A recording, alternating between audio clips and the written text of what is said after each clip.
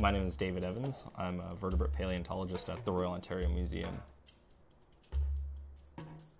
I've always been interested in dinosaurs ever since I can remember, ever since I was a kid. One thing that I do remember actually making a big impression on me was seeing real dinosaur skeletons for the first time at the Royal Ontario Museum. Ever since that point in time, I was always very interested in dinosaurs and the history of life and evolution. I was sort of your classic dinosaur kid. So I chose to study dinosaurs in Toronto because there's a very good program here and a history of the University of Toronto producing very good paleontologists, but also the ROM is here and it has a great collection of dinosaurs from the late Cretaceous, particularly duck-billed dinosaurs, and that's my sort of field of expertise. It all started back when the galleries were being redone, and our old dinosaur gallery was a hit, but it was starting to get very tired and it needed an upgrade. So the Michael Lee-Chin crystal expansion at the museum sort of afforded us the opportunity to completely redo our dinosaur galleries.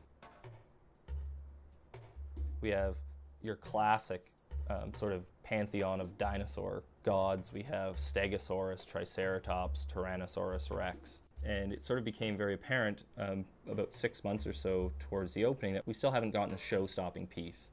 And what would really have made the gallery special was getting one of these giant, long-necked, long-tailed dinosaurs called sauropods. So I was tasked by the museum to find one.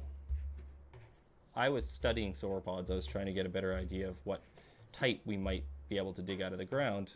And I came across this really obscure reference in a newly published paper that said we had a sauropod skeleton at the ROM. And this was a huge surprise to me.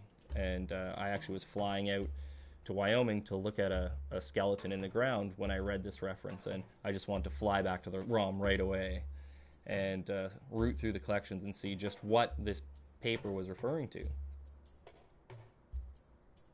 So when I got back to the museum, I made a beeline for the collections and started looking at these old sauropod bones that we knew that they were in the collection, but we thought they were all just isolated bones. And I started pulling bones out of drawers and pulling bones off of shelves and looking under tarps.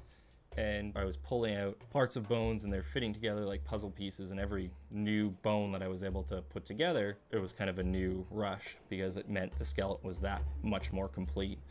We found out that, all these things that we thought were just sort of random, isolated bones from many different sauropods actually turned out to be all from one individual skeleton called Barosaurus. And so at the end of the day, we had the second most complete skeleton of one of the rarest types of sauropod dinosaurs right here under our noses the whole time. And, we're used to finding fossils in the field, but to come up with something so important in a collection was something that's pretty special. So it was definitely one of those very memorable days in my career.